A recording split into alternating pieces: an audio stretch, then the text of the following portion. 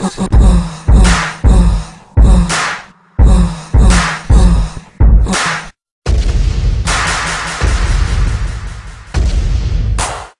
right, you guys, today I am here with pro boxer Cody, the Crippler, Crowley, and we're gonna get to all kinds of questions about training, boxing training. He's gonna give us some insights. We're gonna go in the ring and get into some techniques and tactics, and we're also gonna talk about the mental side and what it takes to have the determination and focus to really make it successfully as a pro. So first, thanks for being here, man. I'm excited, man.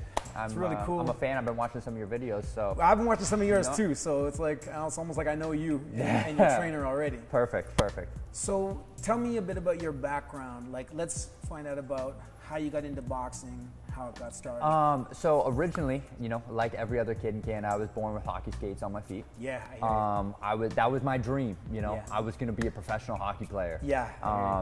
Just like everyone else, but it just kind of happened one time where, you know, I slowly started gaining weight. Got teased a little bit in school. You know, my parents and stuff, they didn't really say anything about it, like, oh, you're fat, you need to go work out. Parents love you no matter what. Yeah, but, you know, my dad's like, hey, you know, maybe you should try, you know, there's a kickboxing gym down the street. Let's maybe try and... to toughen you up a little bit. Yeah, right. Well, and meanwhile, it's, no, you need to lose some weight. That's really what they were thinking, right? So you got bullied a little bit. Yeah, not so much bullied, nothing physically, but people might, yeah, you know, they might stick some stuff here and there, which it's all fun and games, but really, you know, when I went home at night, that kind of stuck to me. Yeah, you know, you do feel that. Yeah, I was always, you know, put my t-shirt on in the pool, you know, that kind of stuff. I know what you mean. You weren't ready to take it off and be like, hey. Yeah, so, you know, once I started getting into boxing and I lost the weight quick, you know, rapid quick, went from being, you know, a little bit heavier to now I was the elite athlete in my elementary school. You know, cool. I actually got the Athlete of the Year award 1 year after my first year of training. Oh yeah, only one year. You turned it around. Yeah, the competitive Boxing edge turned around that quick. Competitive edge just came. Boxing gave me that self-confidence where, shoot, how did I just skip for an hour straight, you know?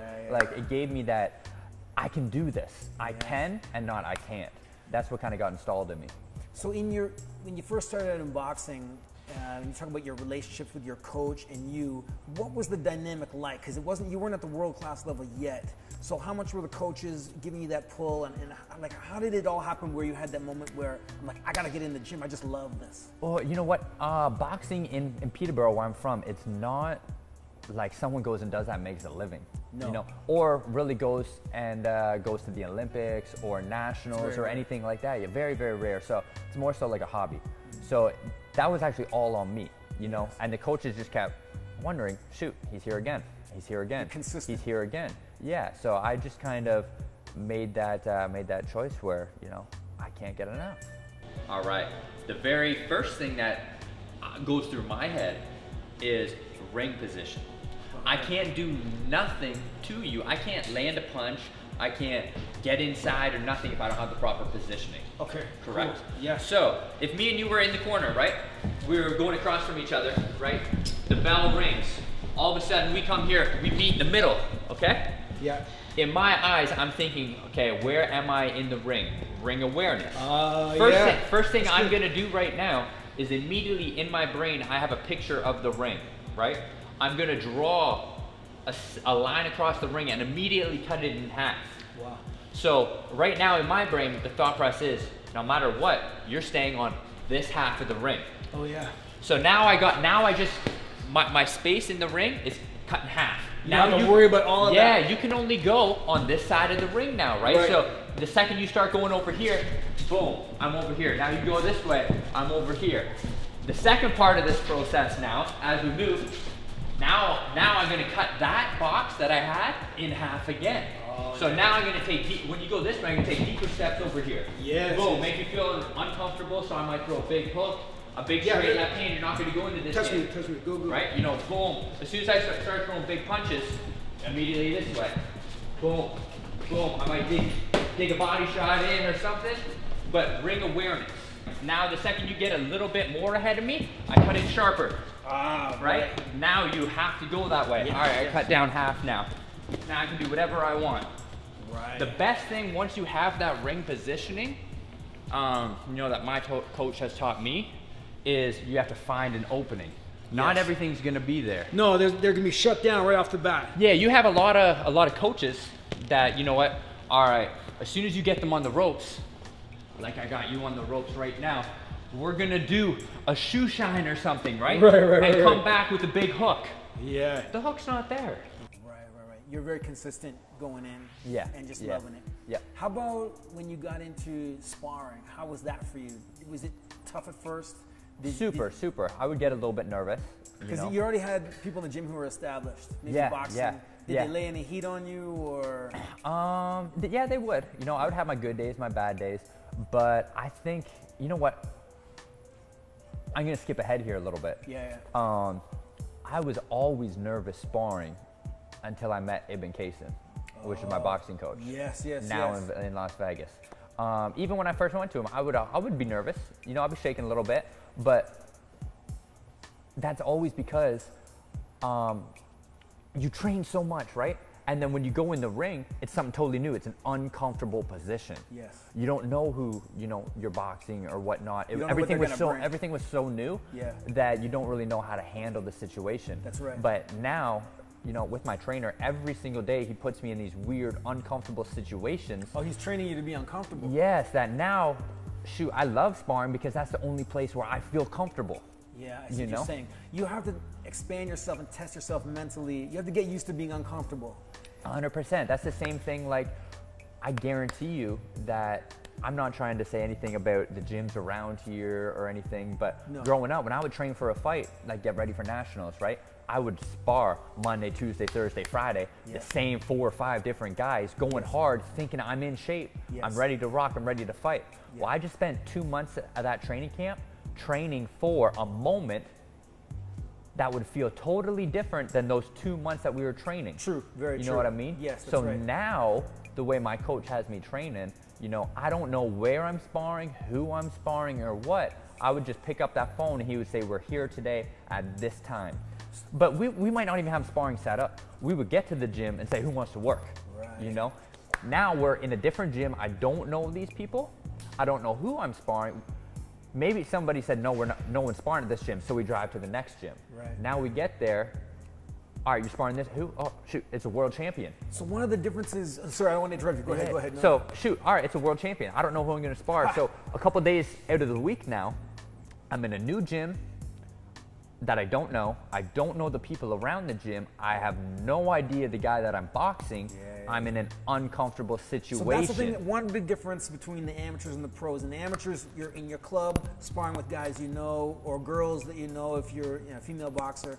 And you can get, even though it's challenging physically, it's like running the same run at the same speed, you can get comfortable. 100%. So now your coach is really throwing you in there, and you've been sparring some world-class guys. Yeah, I've boxed with the best guys. You sparred Mayweather, Floyd, probably, you know, almost close to 100 rounds now. 100 rounds? Whoa. I worked for the Manny Pacquiao fight and the Conor McGregor fight. I boxed Zab Judah multiple times. Zab Judah, Jorge Linares, a couple of his camps. Rancis Bartholomew, a couple of his camps. I went to Russia.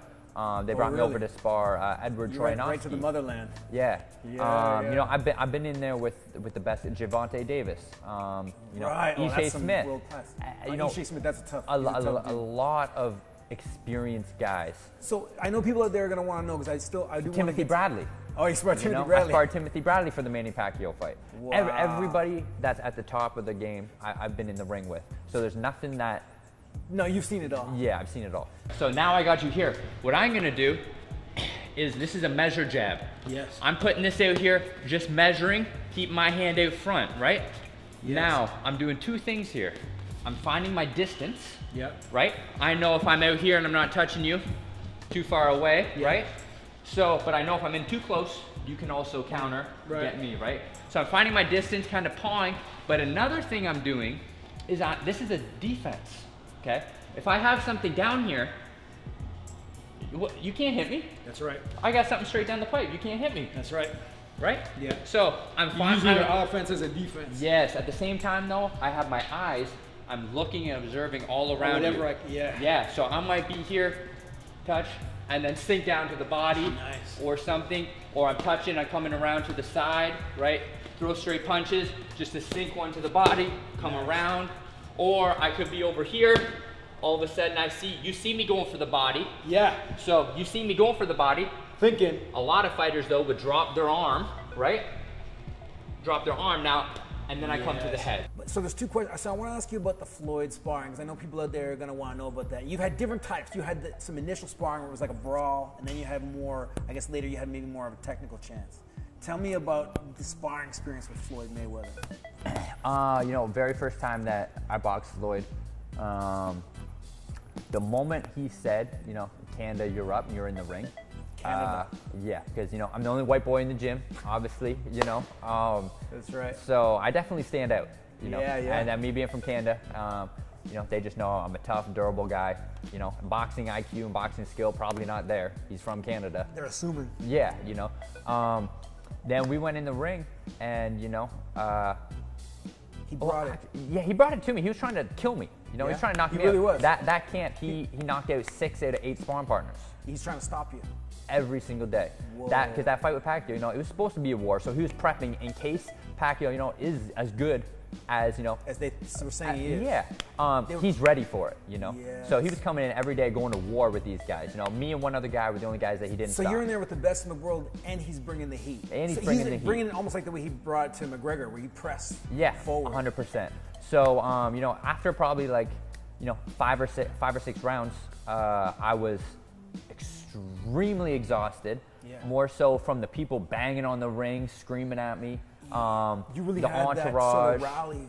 People telling me right to my face, you're getting knocked out. You know, you got nothing, screaming at you, and then obviously thinking in your mind, well, this is the best fighter in the world. Is this gonna happen? Yeah. It was so surreal to me, right? Then that just totally gassed me. I had absolutely nothing left, of course. But you still spent 5-6 good rounds in there. We went 10 rounds straight. Oh, what? 10 rounds straight. After that, when he realized, you know, I'm still there, he just kind of dropped down, got out of the ring, and rolled out. So I think that's when he realized that, you know, this kid's just a hard-working individual that won't quit. So when you're in the ring, because I mean, every day somebody's out there sparring, they're getting in a heated sparring session at a new gym, or if they're new and they're sparring against that pro and they're bringing the heat.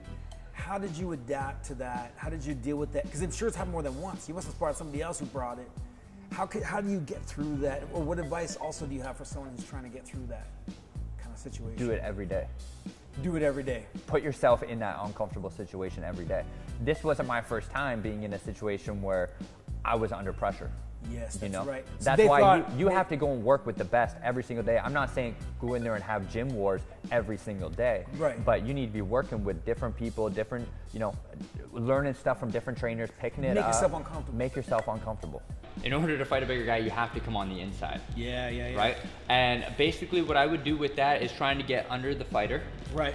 But one thing that fighters do is when they come in, they're all balanced. They're falling over like that, right? Yeah, They don't have their feet under them. Yeah. So as I'm coming in with you, every time I take a step, boom, boom, boom, boom. Look at my feet. I'm right here. Boom. Yeah, you're bringing boom your whole self with you. Boom. Right? Yes, nice. I'm not just coming in like this. And rushing. Right. And then you can get, and then the guy can step out and work you. Yeah, no. As I'm stepping forward, I step and dip. Dip. Yes. So, and you're avoiding jabs as they're coming in. Like, so if I'm trying to catch you, boom, boom, boom, boom, boom, right there, you know? But main thing is my feet are under me. Yes. I can throw with power from any position. Whether, because I step properly, whether I step this way, if I see an opening, I can come under. Yes. When I step this way, if I see an opening, I can come under. Sure. When you were transitioning from the amateurs to the pro, it was a bit of a struggle at first. You're like a block For of sure, clay. it didn't happen overnight, and that's actually when I quit boxing. I hit a wall. You did. You know, when I first moved. So you had a rough moment too, where you thought maybe this is it for me. Yeah, for sure. As soon as I graduated high school, I already knew, you know, I'm gonna be a professional fighter. I made that way. I had a one-way ticket. I went to Las Vegas. That's the fight capital of the world. If I'm gonna make it anywhere, if I want to be a fighter, I'm gonna be a professional fighter, and I want to be the best. But I lack most the skill, the technique. All I have is 2 hands, a good harding beat, and a will to not quit. Right. Right. So let's give myself the best chances possible. So that happened. Let's go to the fight capital. After you had that quit, there was a lull there. Yeah. And then you came out of it. Yeah, so I went to Vegas. I tried for, you know, a good 6 months. Well, you did. I tried. Oh, I got beat down every single day. By right? boxers and By managers? boxers, Mentally and trying physically. to find fights, trying to make a pro debut. I just wasn't getting anywhere, and it got to the point where, you know, after multiple phone calls home to my parents saying, this is it, I tap out, I'm done, I finally did tap out. I moved back home, you know? That's where I went, and my life totally just snowballed then. And that's where, you know, my food addiction came in. You know, I went up to 220 pounds. Wow. I didn't train. From fighting at 160. Yeah, I didn't train. I didn't have a job. I didn't have school. Nothing. Until finally, I made that moment again where, you know, I said, what am I going to do with myself? So you really went and gave it a go, and you were already you were a successful amateur. Went to nationals or won nationals, Yeah. And you know, gold, and then a couple silver, and were on the national team.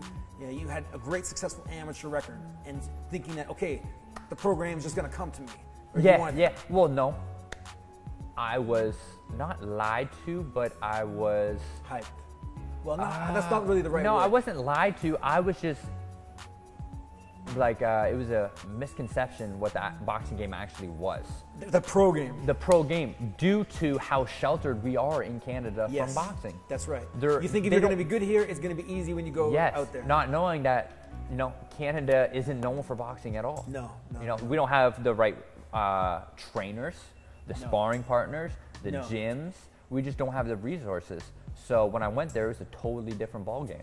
So there's fighters around the world, in the States, and wherever, in the UK, Australia, and all around the world, and they may be in a situation like you where they want to become pro, but they don't have the best setup right now. Yeah. Okay, what can they do now to make sure that they're ready? And then is moving to Vegas The best thing that I would recommend to anybody is find a game plan first, okay? The second time I went back to Vegas, that's what I did. I had a game plan. boxing game plan or a strategy to a pro? It was a boxing game plan, Yeah. okay? I moved there, you know, we're in our 4th year right now, okay? Yeah. I moved there just as I was turning 21, okay? Right. I had a 5-year short-term goal, Yes. okay? That is, it's a short-term and long-term, but I was gonna move to Las Vegas, put myself in the fight capital of the world with unlimited resources, right? Wow. I was gonna turn professional. Cool. I was gonna get signed to a big-time promotional company. Nice. I was gonna have 4 fights a year within Pretty consistent. Yeah, and then from year 1 to year 5, I was gonna have 4 fights a year, win a world title within my 5th year or so before my 6th year. That's my 5-year plan. Nice. So far, I moved there right when I turned 21. Okay, Yeah. I moved to Vegas. I found myself the best possible coach in the world, Ibn Kaysen. Nice. The guy is a complete genius. Nice. He's turning basically a piece of mud or a rock into a diamond. Nice. Okay. Yeah. You know, I found a management team. Okay. Yes. I got signed to a major promotional company, Top Rank, one of the biggest in the world. Little did I realize, I'm a small fish in a very, very big pond. Right. Right? They got a big pool to choose from. Yeah, and you know what? Me and my coach decided, you know what? You have the potential, but your skill level's not there yet. You know, you're really just starting to train. A key thing that a lot of fighters do is when they're going to the body or attacking, they're not directing their energy the proper way. Okay. By me saying that is, let's say if you were on the ropes, right? And I'm going for this lead shot to the body, okay? Yes.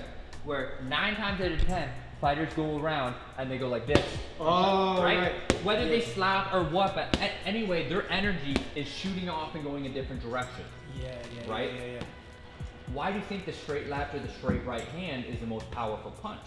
Goes right through. When they throw it, all this energy, this is a complete straight line, right? So all the energy is going into one area. Yeah. We want to maximize the energy, so we want to do the exact same thing when we go to the body. Right, yes, right? I see. So in order to do that, you have to get an angle and have your arm positioned properly. Gotcha. So I can't just go down what you see most guys doing, where they're down here and they usually scoop it up like this. They're looping.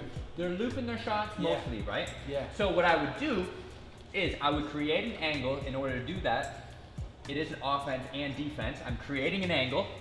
Now, you know, I'm off to the side. Yeah. Right? But what I'm doing with this arm, as I create the angle, I drop this arm a little bit, and I'd be hitting right here, but what I'm doing, I'm going straight through. You're spearing me. Yes. Almost like I'm lifting. Yes, Yeah. and that's what you see me do with my left Because hand. if you didn't, you would just cut off. Well, most people go bop, bop, bop, bop, like this, right? So their energy, it bounces off and goes everywhere. Yeah. So what's next for you? What's coming up in the next short little while? So to go back to that 5-year plan. You know, went pro, big promotion company, all within the 5 years.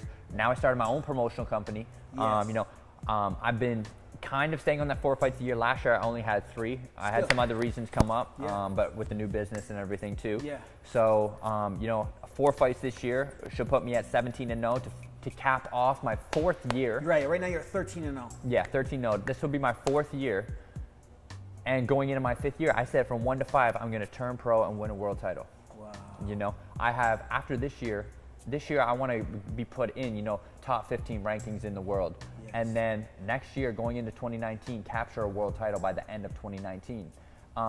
If I came to Ibn Kaysen, you know, 3 years ago, and I said, Coach, train me, I'm turning professional, and within 5 years, I'm going to win a world title. He probably would have laughed. Just walked away. Right. By no means, by no means are we close to that, but we're making progress. You're still, the trajectory is going. It's got to say something. I'm working with the best fighters in the world. I'm undefeated. I got my own promotional company. I'm headlining fights. I'm selling out fights. I'm promoting those fights. Yeah, tell me. So, what's the name of your promotional company? Triple C Boxing. Triple C Boxing. Yeah. What's the It website? stands for Cody the Crippler Crowley. Cody the Promotions. Crippler Crowley Promotions. So Triple C Boxing. CCC Boxing. Yeah. So triplec boxing.ca. Triplec.ca. I'm gonna leave a link in the video. Yeah, that's my website. You know, photos, videos, countdowns to my next fight. It's got all your stuff coming up. Yeah, info to buy tickets for the next event. So if you guys are in the area and you want to go check out his fights, you got a fight coming up. May 5th. It's gonna be a great fight for Cinco de Mayo. Yeah, right yeah. On, Where I'm calling this Cody Crowley Cinco de Mayo. Right. You know, CCC Cinco de Mayo. CC Cinco. But this is a great fight for the boxing scene in Canada. Yeah. You got 2 Canada's top prospects coming up, and you know they're going to put it all on the line to fight each other. The opponent you're fighting? Kevin Higson. Kevin Higson. He's 14-1 right now, so we got pretty similar records. Yeah. This is a good step up. I'm not going to call him a stepping stone. I'm going to call him a step up. Of course. Yeah, your mind is always on doing the right thing. So you got your coach here with you today. Yep. Before we go in the ring, I think what we'll do is, if it's all right, we'll get him in here to give us some of his insight on how to help boxers out there in the game. What do you think about that? Yeah, for sure. All right, Ibn, if you don't mind, come and share some of your insights. All right, all right, thanks. It's great to have you here. Well, so yeah, we were talking earlier about some of the progress that Cody made from going from the amateurs to the pro, and then while he's in the pro game. So you obviously are a part of that whole evolution. So if you can share some insight, let's say you're going to take an amateur fighter right now and they have the dedication, how can you make those adjustments? How can you help change them? Well, you mean if I'm going to take an amateur fighter to Vegas and or just from here? Let's say you got someone in Vegas, like no pro fights. Right. Top amateur. Well, depends on the skill. Yeah, everything is, you know, on a case-by-case basis, so you have to see what they bring to the table. Everybody has their own different attributes that they bring. Yeah. And then what I would do as a coach is I would just see what is his best attributes. Then I would see what his worst attributes are. Right. And then what I do is I kind of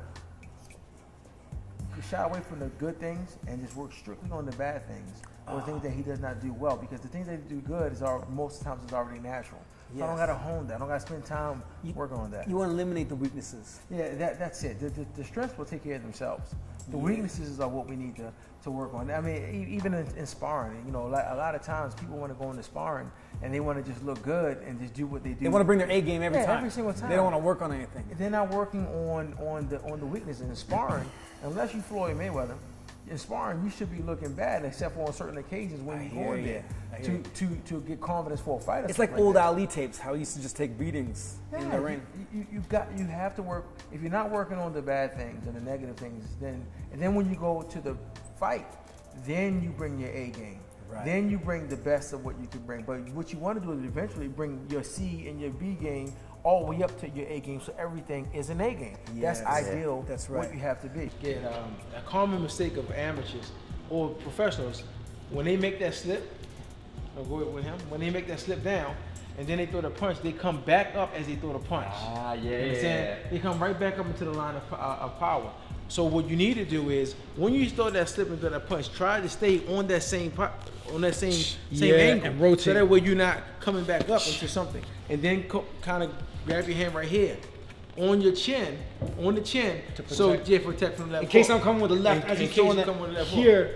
Right, right, exactly. Yeah. So you kind of want to just stay down and throw the punch, boom, instead of coming back up with the punch right back to the center. Yeah, Because you right. slip Working from that dip right, position. working from that same angle. Yes, That's just one of the mistakes that I see a lot of pros make, and they get clipped with a left hook coming back up. Yeah, they're coming right into the shot. Right back up. The uppercut isn't going to match it.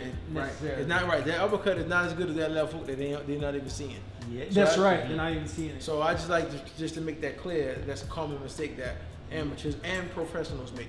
Then another small thing that he does is when he's coming, he takes his hand right here because he knows what you're more than likely going to do is come with a straight punch, and it's right there for extra protection. Right. So he'll look up, he'll jab in, step in, he'll jab in, and then he'll step back and right to the same haven. Yes. So now he has good positioning again, right back. Yes. What are some of the common weaknesses that you see? Like, usually it's footwork or head movement, or somebody's all offense and no defense. What are some of the more common ones that you might have to work with?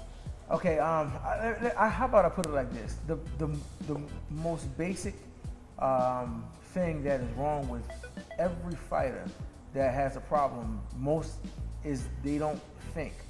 Okay, and the reason why I say that is there's no right and there's no wrong. I mean, when Floyd Mayweather started doing the shoulder roll, that was wrong. Now you have people switching up from southpaw to right-handed. People boxing lateral movements. What's right is what's working. What's wrong is what's not working. Right? I got you. So if you throw a punch like this, right? Okay, and it lands, then throw the punch like that again if it's going to land. If you throw a straight jab like this and you get countered with a right hand, then you might not throw that punch again like that. Maybe you might, right. and then sometimes you got to depends if it was an accident. But that all goes back to what you have to do is think. You have to be reflecting on your performance. Constantly it's like thinking. On the spot and then afterwards. Look, you see Maidana, you see Mayorga, you see these people that, that brawl. You think they're brawling. But what they're doing is they're thinking about what's going on, and they don't have the fundamentally sound proper way of throwing a punch, but because they're using their brain, they know how to land whatever punch it is they're going to throw. Right. Whether it's a chop like this, that's how it's like that. Mayorga could take down Forrest. Right, exactly. I mean? Yeah, with the double right hands, just swinging it like crazy. But these guys, you know who gave me a healthy understanding of that? I had a guy.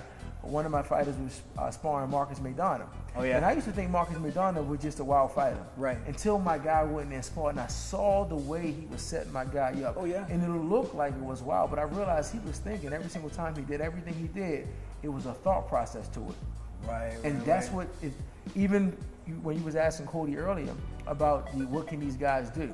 Okay, if you don't know how to throw a proper punch, then just go to the ring, you spar. If you get hit, okay, you know when you go back, don't do that again. Change that up. Change every single time you go in there, think, how could I not get hit and how can I put my hands on that person? And just keep tweaking it as best as possible. If you have that mentality, then that's one way you can still progress even without a coach. So the best fighters out there, the ones who are going to be successful, will you be able to think and adapt in the situation. But I think some fighters are going to adapt quicker than others. Right. Well, those are the best fighters. They're the best fighters. They adapt quickly. Right. How about in the long run? Let's say, how patient do you as a coach need to be with a fighter? I guess it depends on how dedicated they are. Well, how about this? When Cody came to me, as you said, I really didn't think he had any skill whatsoever, which he didn't, in my opinion. And I didn't foresee him being to the level that he is right now. Yeah. But so it was just his tenacity. It was the fact that he was a good human being that I liked. I liked him. There has to be the heart there. Yeah. So I don't want to. It's not a time limit that I will put on it. You know, if you like somebody, you want to work with them, work with them. If you don't, it's been 3 years and we're still working on it. Yeah, we still only like 30% where I want to be. A progress. You know, he still has so many things that I'm screaming at him in the gym, getting irritated. Like I'm like, man, what's wrong with you? Come on, Cody. I mean, I'm teaching you this. We've been going over this forever now. I mean, it's one particular thing I'm not going to say. All right. Yeah, no. He knows what it is, but he hasn't gotten this right in 3 years. And certain fighters don't even need to be told that. Like some fighters will see it. Not even like certain amateurs will see it. Like, some fighters they just do this one thing naturally. It's instinct. It's instinct for them. Like some people just do it's an instinctive thing. Because sometimes you might have an instinct to do this or whatever. Sometimes you might have an instinct to catch a punch or whatever, or throw or shoulder. Or that might be your natural instinct. Yeah. But a lot of people do this naturally. I've been trying to get this guy to do this for 3 years, and he still does not do this, and it bothers me. So the relationship is important. As long as most of it is going well, then you can still, you're always carving away. You're not God. You don't know what's going to happen in the future. That's true. Who's going to be what? Somebody can look like $1 million and get knocked out. Somebody can look like God. That's true. And become a champion. You could be a front runner or someone just looking Bernard flashy. Hopkins lost his first fight. I'm sure they thought he was a bum. True. Right? Very true. And then he turned it around. Right. Look at what he did. Or you get some who look great, but it just doesn't happen for them. It just doesn't happen for They can't handle the heat. You can't handle it. How do you get your fighter to adjust in the fight? What's going on there? Like, are you saying a lot, or do you just need to be quiet and say one thing? You see coaches with different kind of styles. For me, again, it's a thinking man's game. So what I look at is, it depends on who the fighter is. Will depend on how much I will regurgitate on them. Right? Some fighters, I might get in the corner and not say but one thing. I know they can't handle but one thing. Right. Other fighters that I've been working with for a long time, if I know they know what I can get to this point, that point, this point. All right, correct the jab. Correct this, correct that. Because I know he can handle it, and I've seen him in action be able to digest what I'm telling him in the corner. If I got a fighter that's more one-dimensional, then I might just stick to the basic thing that he's doing wrong, correct that really quick, and just hammer that in the whole minute in the corner. So you got to know your fighter, whether they're adaptable. That's why I don't like jumping to other people's corners that I haven't worked with. Yeah, that's right. Because I don't know what kind of. I don't even know what to tell you if you know how to do what I'm gonna tell you to do. If I tell you to go on the inside, you don't know how to get in the inside. And I tell you go in there, then they're gonna get opened up. Yeah. So that all again, it goes back to your brain. It's a thinking man's game. You always have a plan, and you execute your plan. It does not mean you're not going to get hit. Just because you get hit doesn't mean you're not doing the right thing. You understand? Good point. If you have to come up with the best strategy or the best tactic that's going to get you the best results, knowing that there is a percentage of failure in that tactic. Because every tactic has a percentage of failure. Absolutely. You open yourself up. You just pick the tactic that has the highest percentage or chance of success. And once you've picked that tactic, you don't abandon it. You keep it in play. You keep it in play. If you know you're fighting a tall guy and you have to get inside on a tall guy, and you start trying to move your head to get in, and he jabs you a couple times, that don't mean you sit back outside and just wait around and start thinking, because now you're at more of a disadvantage because he's got longer arms than you. He's jabbing you on the outside. That's right. Let's just do 30 seconds where I move around with you and you just throw light punches at me. Okay. Just for fun. Do you actually punch? No, take it easy. There's a talent here.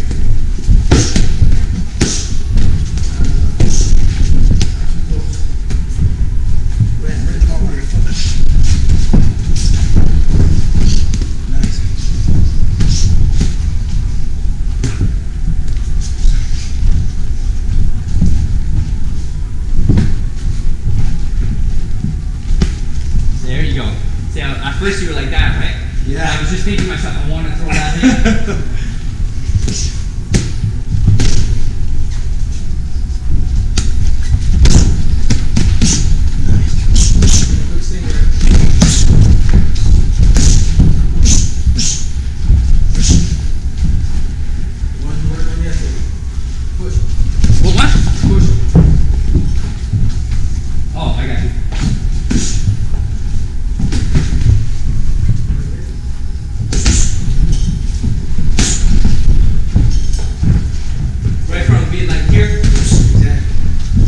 Or if that what I was talking to you about was right here. Wow. Yeah, I like it. I like that. You're just finding them, and then you push up.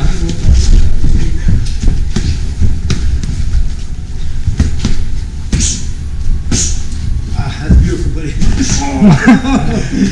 Oh man, I really appreciate that. Ooh. Good job.